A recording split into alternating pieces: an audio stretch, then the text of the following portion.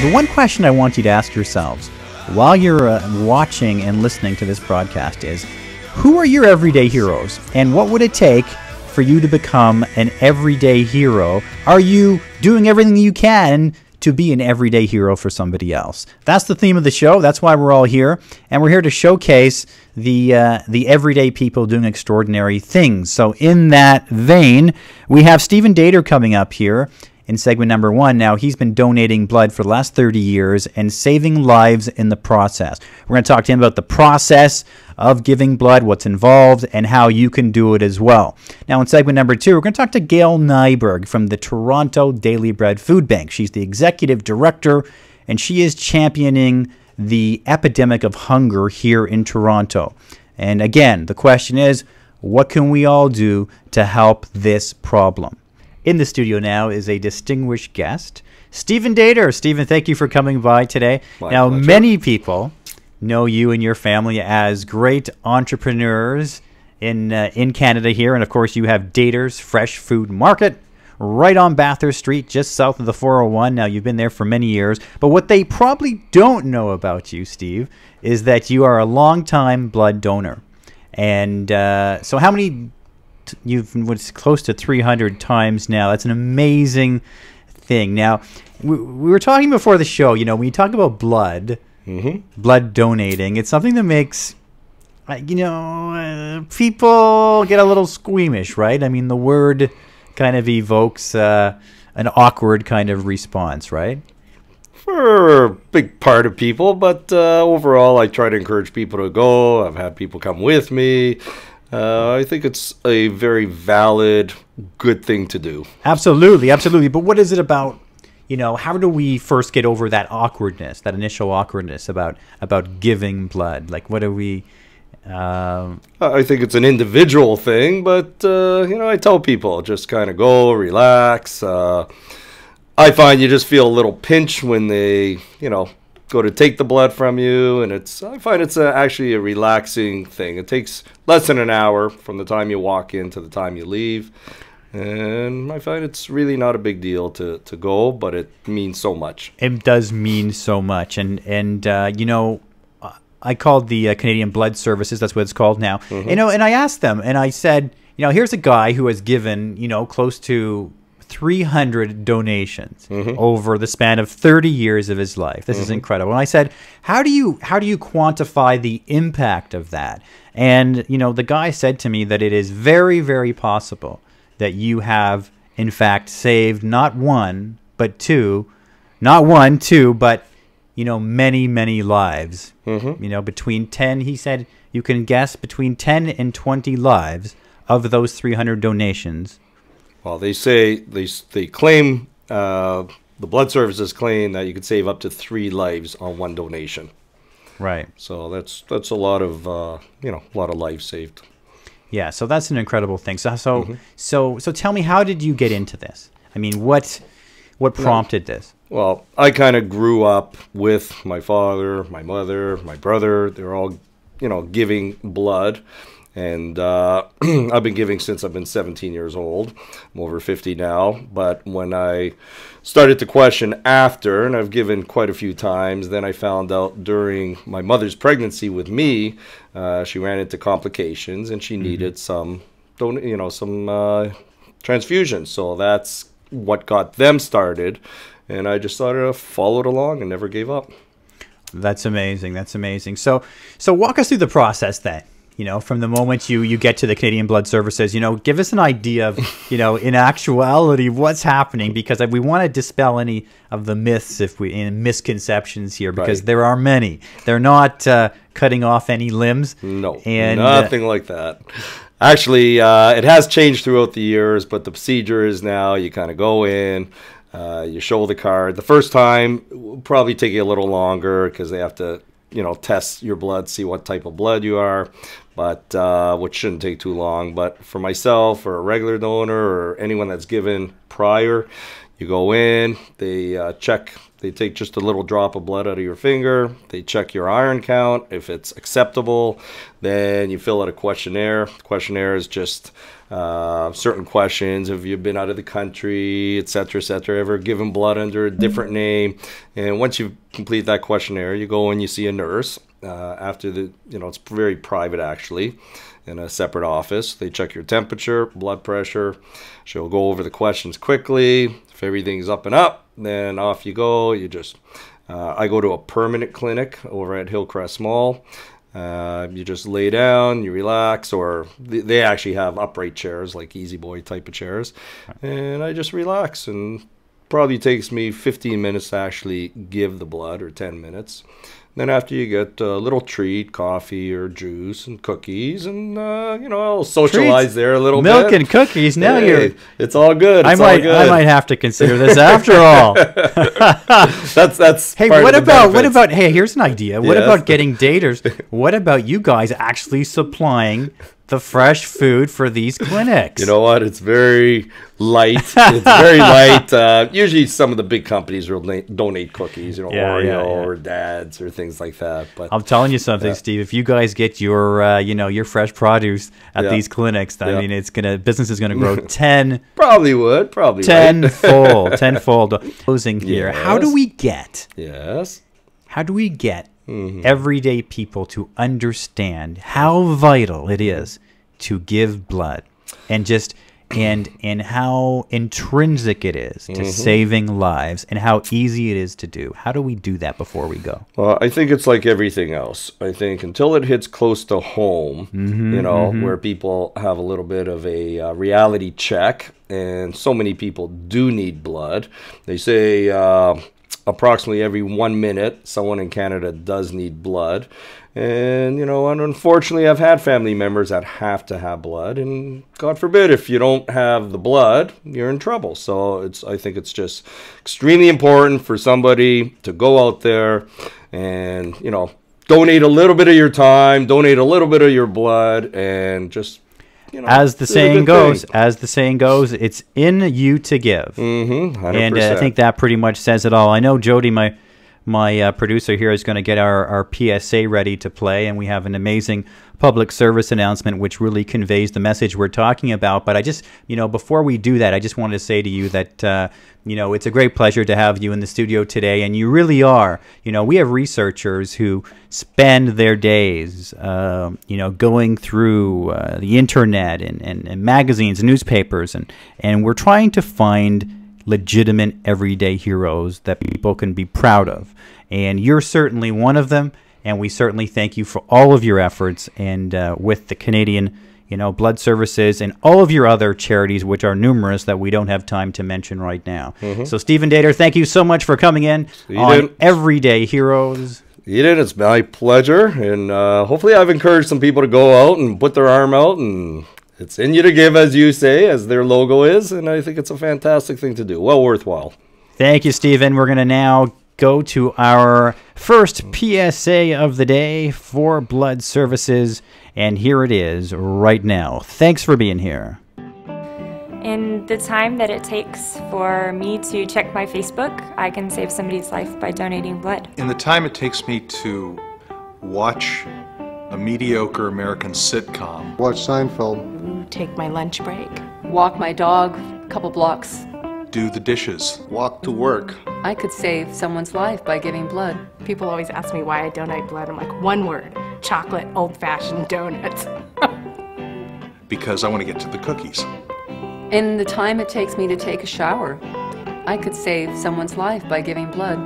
Stole mine. In the time it takes me to pick up the newspapers from the living room and take them out to recycling. Shoot a game of pool. To commute to work. Drive to the corner and do a little shopping. Take my son to soccer practice. In the time it takes me to put my makeup on, I could save someone's life. I'm empty. I don't know.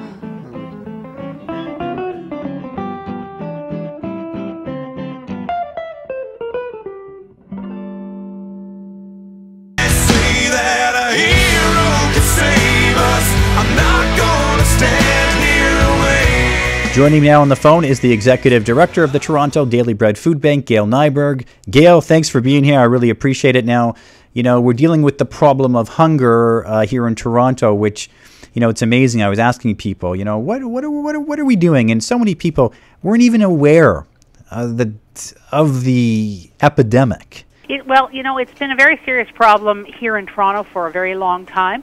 But since the fall of 2008, it really has grown to a point that I thought I actually can't believe. An 8% increase in the year 2008 to 2009, and then a 16% increase from 2000 and 2010. And to put that in perspective, that's 123,000 extra client visits. So, an epidemic is a good word for it right now. Okay, Gail, so what do we need to do what can we do to try to proactively deal with this problem? The issue is not lack of food. Let's be clear of that. There's lots of food in Canada. There's food in grocery stores. The issue is lack of money to buy food. And I felt in the in the years 2004 to 2007, we really made some progress with Ontario Child Benefit, with some increases in social assistance, with child benefits nationally, and many people were starting to lift out of poverty. But since the recession, we've fallen back, and people continue to be so poor that they can't afford to buy food. So I'm really hopeful during both the federal and the provincial election that we can focus on the issue of poverty and hunger, and putting money in the hands of people who are low income so they can purchase food. Because food banks are a temporary measure. They are not the answer. Okay, just in closing here, Gail, we appreciate your time very much. And for the average person, sitting at home right now, and they want to know what precise steps can be taken today, right after this show, to go and make a contribution to the hunger situation in Toronto. Well, I think the really easy way, if they want to donate money, is to go onto our website, dailybread.ca, and we can use that money to make sure that we purchase food or deliver food to local food banks. They can buy food in their local grocery stores, in the Loblaws, in the Metros, and the Sobeys, and leave it in the bin. We'll pick it up.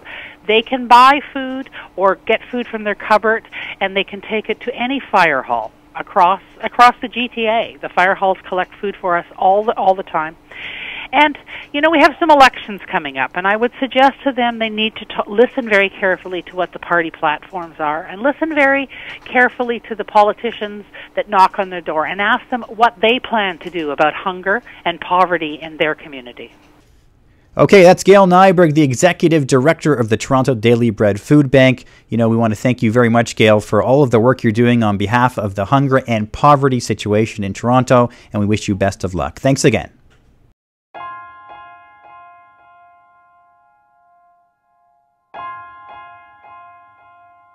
We are seeing more and more people who are in greater need for food. I think the mix of the clients are very different.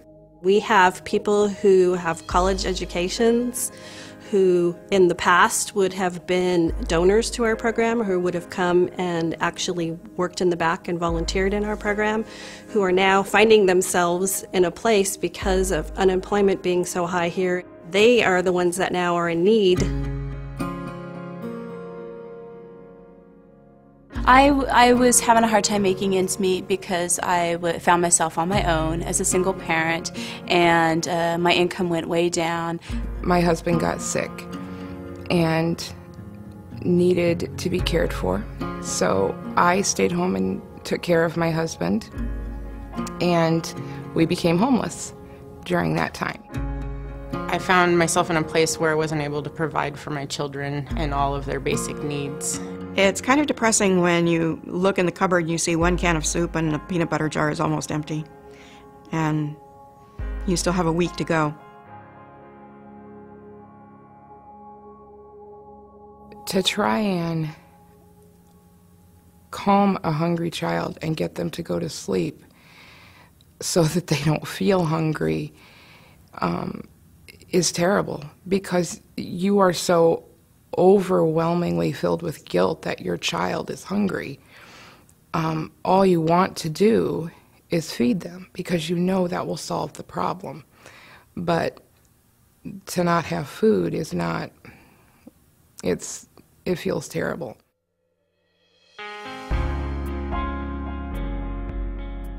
The Oregon Food Bank is an organization that collects food for agencies like myself to be able to distribute to clients. If a person is hungry, they would come to our site, receive a food box. The Oregon Food Bank makes it possible for us to be able to have access to foods that we wouldn't normally be able to get on our own. It was an enormous relief to be able to go in and get a food box, because I knew that my kids weren't going to go hungry that night. It gives me great peace of mind to know that the Oregon Food Bank is there to give me a helping hand when I need it. We wouldn't be able to do the things that we do or the quality of what we do if it wasn't for our relationship with the Oregon Food Bank. I felt like I was the only one in my situation. When you feel alone, you feel like you're outcasted. But when you realize that there's other people that have similar needs, it kind of eases the pain, eases your heart. And no one prepares for a time when they can't provide for their children. We were glad that Oregon Food Bank had planned for a day when we couldn't provide for our children, because we certainly didn't see it coming.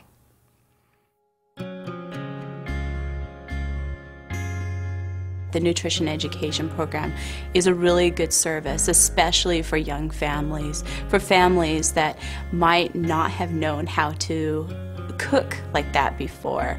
My daughter is learning to like the foods I'm making for her. The best thing is probably when I include her in the preparation of the foods. I had gotten a really good cookbook from the nutrition education program, and I'll show her some of the different recipes and let her choose what we're going to cook and fix together, and get her involved with the chopping, helping me with preparing. She still will stick up her nose to it a little bit, but I'll let her know that it's healthy stuff and this is really good for her to eat.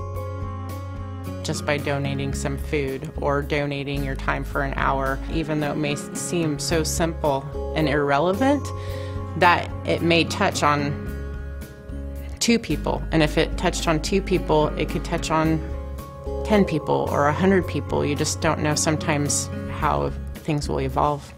Gosh, when I am helped by other people, it's humbling. It touches your soul that people have so much love for you. And it makes you want to help other people. Anytime someone is helped in something that is most basic, I think it turns on a switch that everybody has that says, we're all part of a greater community and I can help. And I've been helped, so now I want to turn around and help.